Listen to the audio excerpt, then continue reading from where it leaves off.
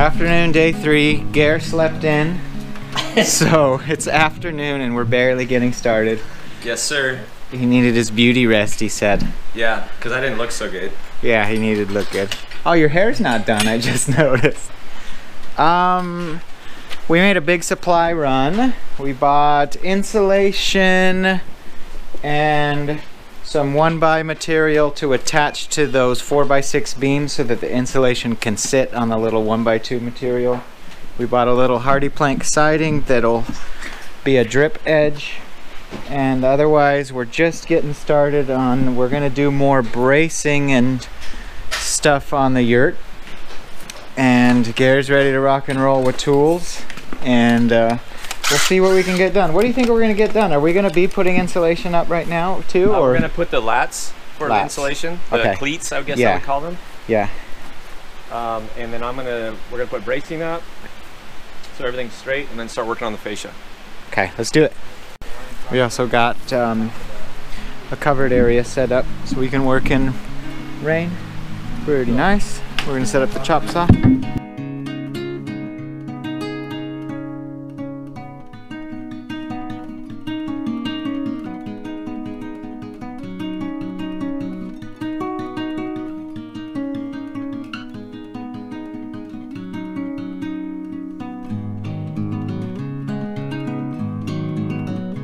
Jarvis? Yeah. I'm gonna put an X in here. 1, 2, 3 for sure.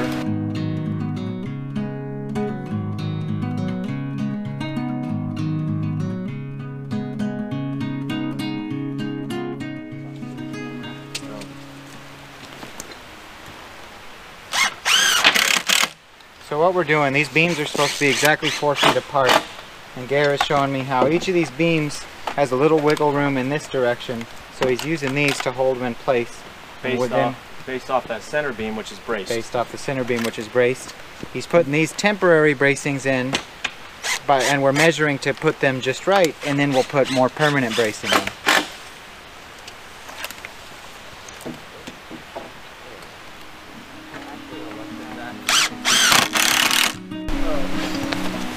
Hey Jarvis, didn't you calculate how many of these things we needed?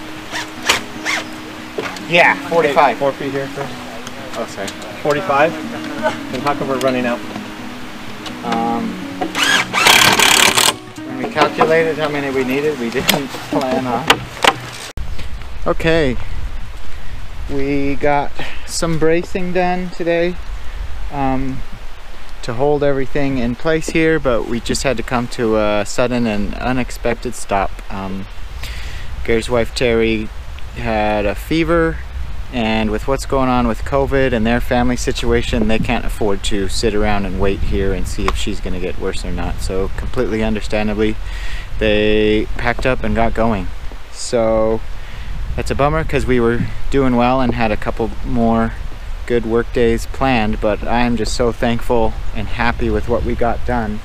I mean, if it was just Tina and I, none of this would be here this week. So I'm so glad we were able to do what we could, and I really hope they'll be okay and that they can come back at some point in a few weeks or a month or more, but we'll see. But next is to figure out what we can pick up and do ourselves, because we would like to keep moving momentum forward. Tongue and groove flooring is still showing up tomorrow. Unfortunately, we're not putting it up tomorrow, but I've got a spot ready for it. And that's where we are. So yeah, just figuring out what to do, but